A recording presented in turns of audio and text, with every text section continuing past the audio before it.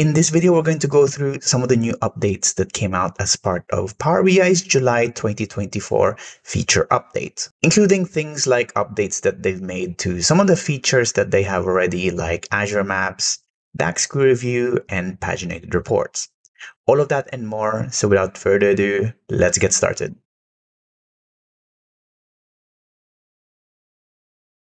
Hi, my name is Fernan, and welcome to the Solutions Subworld YouTube channel, where we cover tips, tricks, and best practices when working with Power BI.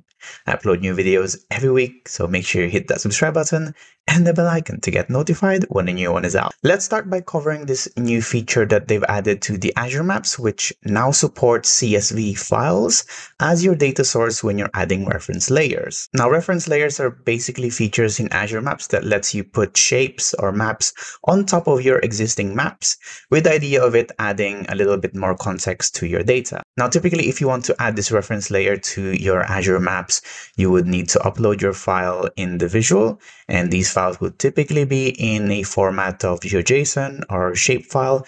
But now, as of this month, you should now be able to upload your reference layers as CSV formats as well. Another thing that I noticed when you go through picking which data source you want to use in your Azure Maps is you can adjust to change it to be a URL, but that URL can now be conditionally formatted.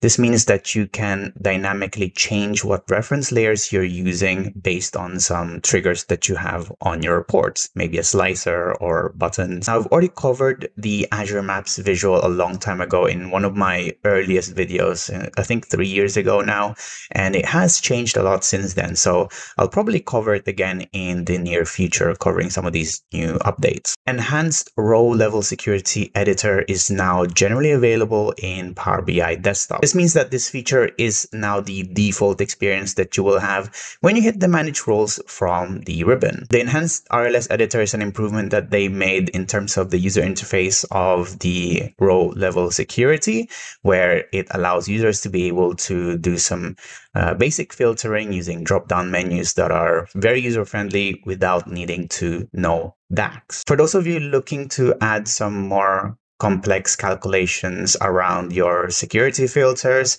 you can switch between the DAX editor and the visual editor, which will let you customize it to your liking as it was before. DAX Query View is now available on Live Connect. So this was actually a limitation that I didn't know existed. So basically, if you have a Power BI report that is live connected to a semantic model in the Power BI service, the DAX Query View, the fourth view that you typically would have, would be unavailable. And this is most likely because the DAX Query View is kind of primarily used to create or update measures and columns, which is something that you aren't able to do when you are live connected to a semantic model. However, DAX Query View is not just used for updating columns and measures, but also to interrogate and get yourself familiar with the semantic model itself, because it lets you do, your select queries that will let you see the values within the tables in those semantic models. So now, as of this month, they've enabled DAX Query View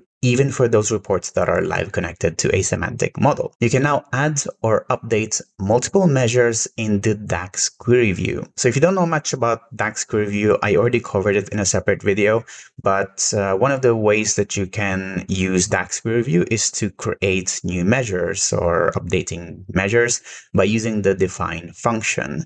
Now, when you write this in the DAX Query View, you will see a button that you can click to update this measure in your model. So if you have multiple define expressions in the same query view, there's no way for you to do a bulk define on all of them. You'd have to click on each of these define expressions one by one to update those measures. But as of this month, you should now have a button that you can use to bulk update all of those define expressions, which is actually really handy. The exporting experience with PowerPoint has now been streamlined. So instead of having the tree from the ribbon menu when you click the export, it's now combined into this one dialog box. So it just makes this experience a little bit cleaner. There are some new updates to the PBIR feature feature, which is a feature that lets you store your report files in a text-friendly version. Now, there were some limitations when using this file format. So, for example, things like you can't export to PowerPoint or PDF, you can't use subscriptions, mobile layouts can be used, or that you can't utilize it using Power BI embedded. All of these limitations have now been resolved, so you should be able to use PBIR file type formats and have all of these features available to you. You can now add things like parameters, headers, and footers to your paginated reports within the web authoring experience of Paginated Report. You can add headers and footers, which are primarily useful for things like, adding titles to your pages, adding page numbers or execution times. You can now also add parameters to your paginated reports, which basically lets your users choose a value or selection from your parameters before they run the report. These are welcome updates to the web authoring version of paginated reports.